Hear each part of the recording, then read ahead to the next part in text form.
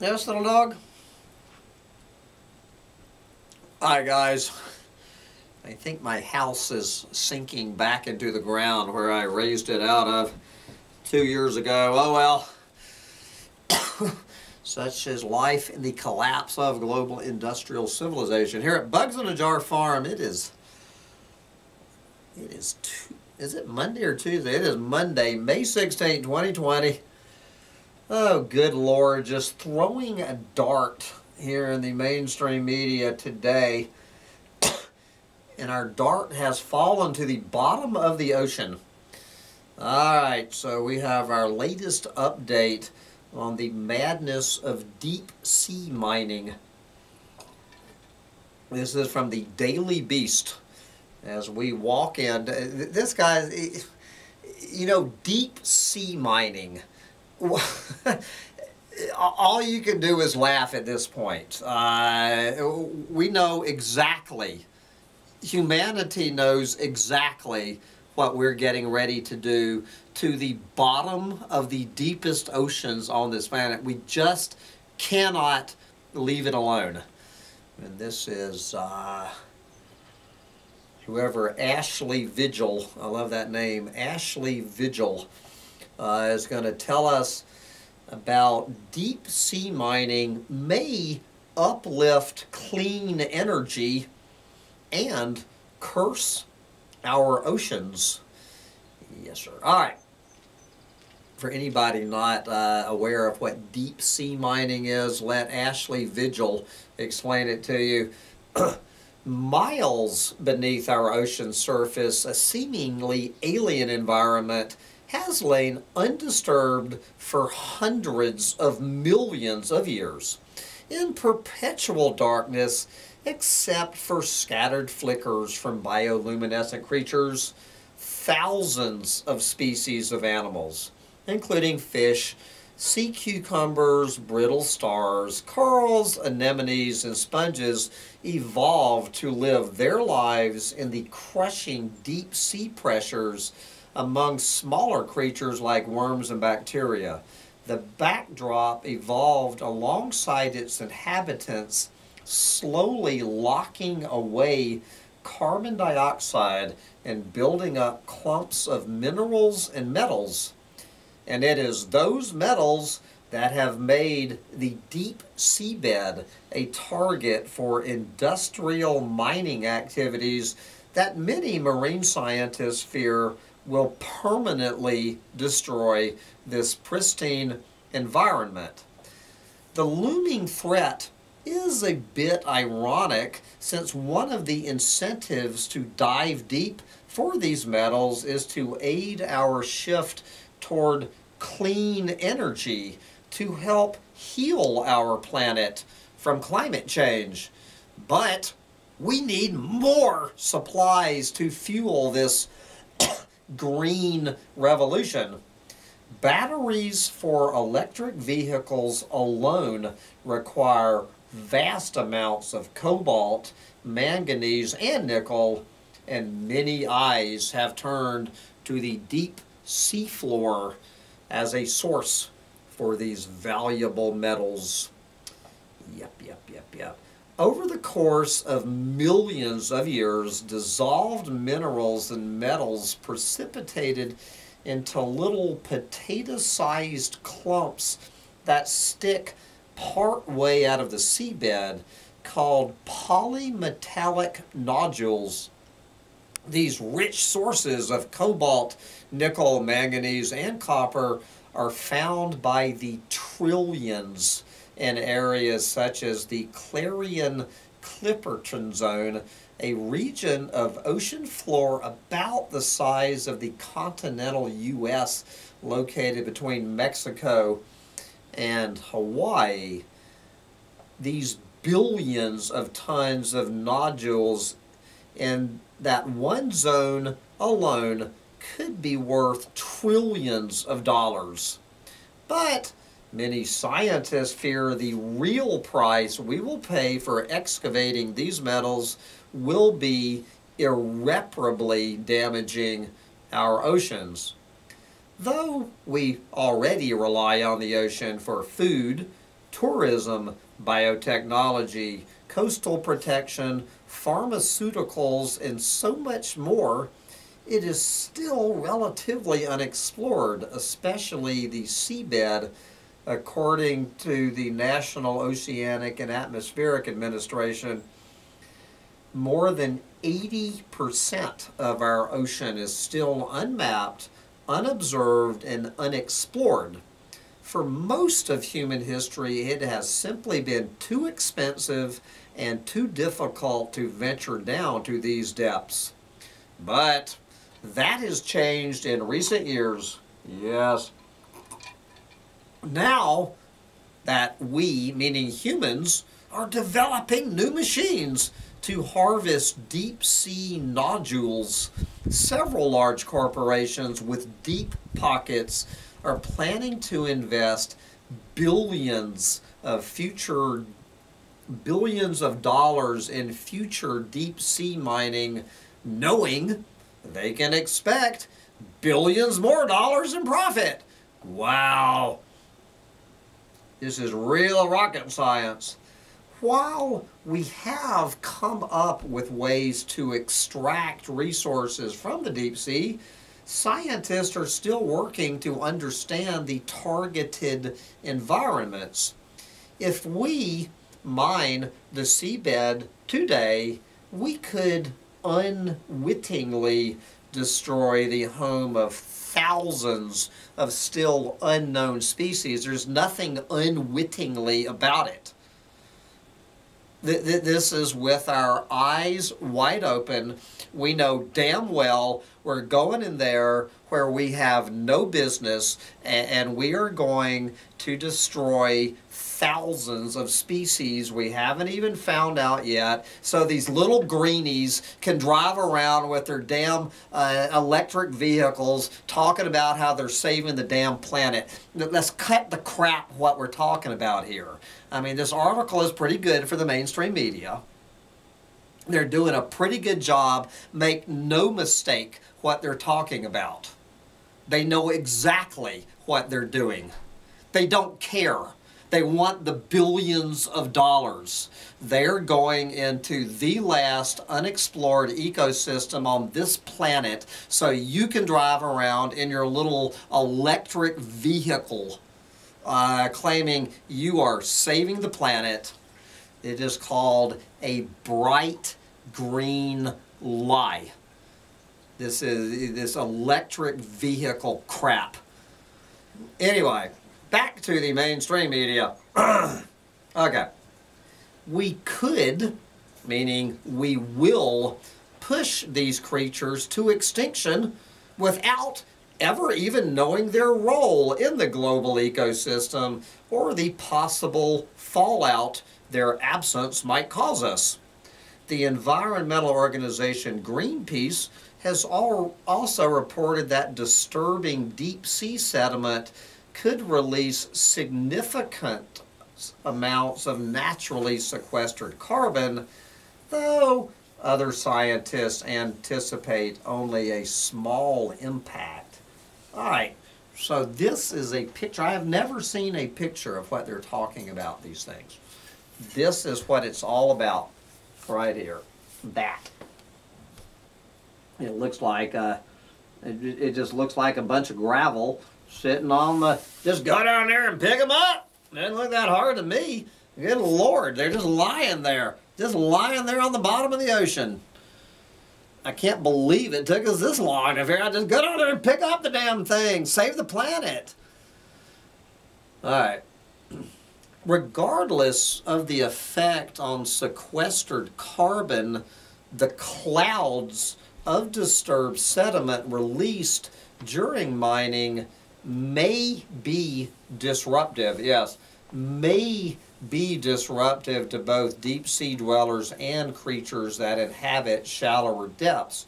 A July 2020 paper, which I actually remember going over this, highlights some of the potential fallout from threats to biodiversity, to interference with fisheries. And the July 2021 paper, yeah, this is where that I went over, I remember last summer, suggests that these giant plumes may spread widely in the water. Further studies are needed to evaluate long-term ecological effects. No, they're not. No, once again, I need to break in here. No further studies are needed to evaluate the long-term ecological effects. Okay, it is not rocket science. We all know what the long-term ecological effects of this are. Sancho Panza can figure this out. Anyway, there are even more unknowns. Is this unknown unknowns or known unknowns? I guess this is those famous unknown unknowns. How much will the noise and light associated with mining activities disturb sea life? How will we monitor such remote activities to keep an eye on the environmental impact? Who will regulate deep sea mining and how? And based on what standards?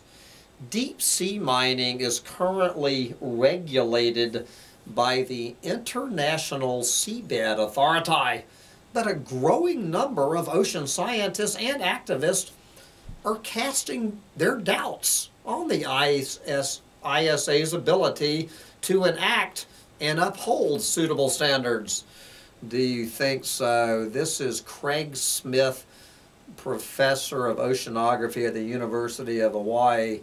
Quote, "There is justifiable concern that deep sea mining may do more harm than good. Humans have a long history of abusing the ocean through things like pollution and overfishing. We need to be wary that deep sea mining doesn't go the same way, wreaking havoc on biodiversity and disrupting the marine ecosystem." Close quote. Yes. Anyway, guys, this goes, anyway, okay, we're just going to keep diving in. So far, the ISA has awarded around 30 exploration contracts to various companies for deep sea mining. Each requires the contractor to conduct multi-year scientific studies to help characterize the targeted region, the creatures that live there, and the potential impacts of mining activities. Yes, blah, blah, blah. Anyway, after a brief foray into hopium, how the fox is going to guard the hen house, still, after all that, the next step is presumably deep sea mining. Few people will disagree that mining operations are environmentally destructive. The question in this case is whether deep sea mining will have a more drastic impact than increasing current mining efforts, on dry land. This is one of those questions.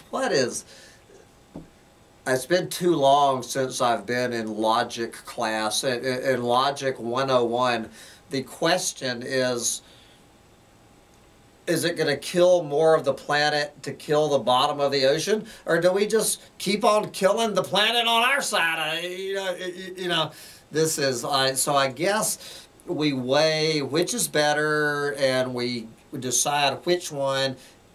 I think we all know the answer. We're going to keep killing the planet. We're going to keep digging up the planet to save the planet up here on dry land. And we're going to start digging up the planet to save the planet at the bottom of the deepest oceans on the planet. Yes. After all, mining land for the same metals found in deep sea polymetallic nodules comes with a heavy cost too. Yes. Talking about reports in February that drinking water near one of the biggest nickel mines in Indonesia is contaminated with carcinogens. Copper and cobalt mines in the Democratic Republic of Congo have also been in the spotlight in recent years due to human rights issues. The local population is not protected from mining-related toxins, which have been linked to increased rates of birth defects. Researchers have also documented child labor in Congolese cobalt mines. Well, I don't think we're going to have any child labor issues mining cobalt on the bottom of the ocean. All of those reproductive issues and all of that, that'll just be the problem of all those animals down there. You know? So there's actually people with a straight face, acting like this is a debate. All right, so here we go. A purported benefit of deep sea mining is that no humans live there. There you go. However, ocean scientists counter that a major difference is that deep sea fauna is highly diverse, largely unknown, and likely endemic, meaning these species may not be found anywhere else on Earth. Threatening their environment means putting them at risk of total extinction. And again, let me tell you how much these planet eaters care. But what about on land? Yes. You know, in areas such as Sulawesi, an Indonesian island, nickel mining requires wiping out immense areas of rainforest, which threatens endemic primate species. This is a known threat to biodiversity. Collecting nodules will have a more permanent impact on the environment than currently legal practices such as deep sea trawling. Anybody who doesn't know what that means, look up videos on deep sea trawling. All right, that is a Sunday walk in the park to what they're talking about. Collecting nodules will have a more permanent impact on the environment than deep sea trawling. Trawling involves weighing down a net and dragging it across the bottom of the ocean to catch fish, scarring the seabed, and often catching enormous quantities of throwaway animals they were not targeting. Since nodules stick out of the sediment, companies could essentially vacuum them up. Yes. However, the hundreds of species that live on the nodules will not recover for millions of years until the nodules regrow. Yes. Some proponents of deep sea mining also contend that land-based mining is a potential threat to national security. Yes, yeah, like it's going to make a real difference, and they get all, you know, getting into all of this stuff.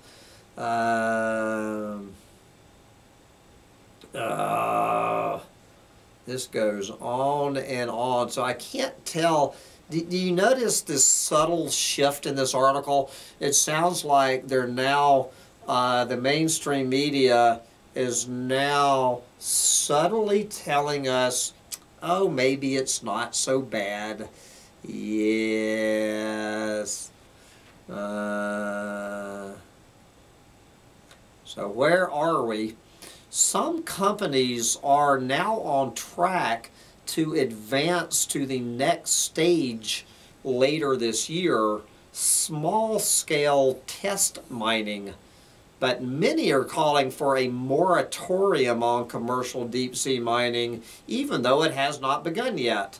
The Deep Sea Conservation Coalition has stated that its support of a moratorium hinges on its goal to protect life and ecosystems in the deep sea.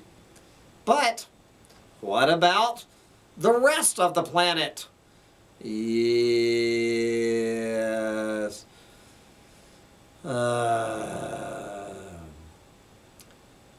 But nearly every party with a stake in this issue seems to acknowledge that mining will proceed. In some versions, said marine biologist Smith, quote, if deep sea mining moves forward, well, when it moves forward, it will be very important to proceed slowly until we better understand the impact it has on ocean ecosystems. Once we destroy vast areas of deep seabed habitat, there will be no going back. These ecosystems will take millions of years to recover. And there you go. So that is, and if you wonder how many comments on a planet of 8 billion people, how many comments did that article receive? This is a real brain teaser, okay? 8 billion people on the planet. What article was I reading where 321 comments were about baby formula? Okay, the baby formula shortage. I thought women had mammary glands. I thought, I don't know, maybe I need to check my third grade my third grade biology. I thought that humans were mammals, because some of us clueless breeders have mammary glands. We produce our own baby formula. Anyway, 321 comments about the baby formula shortage in this country because women are too busy to use their own mammary glands. 321 comments. How many comments on the story I just read? This is a real brain teaser. If your answer was 0, give yourself a gold star. Nobody gives a damn about the total annihilation of the bottom of this planet's oceans. They're a hell of a lot more concerned about being too busy to breastfeed their own little brats. Anyway, anybody trying to understand, sorry. Anyway, I have a factory-farmed pork roast in the crock pot that is filling up bugs in a jar with some tasty aromas, so I'm going to go enjoy some factory-farmed pig while I still can. I highly suggest you enjoy the deep sea while you still can. Bye, guys. Yes, little dog, we are finished. Did you survive? I said, Papa, I did survive, but I'm ready to get off of the table, please.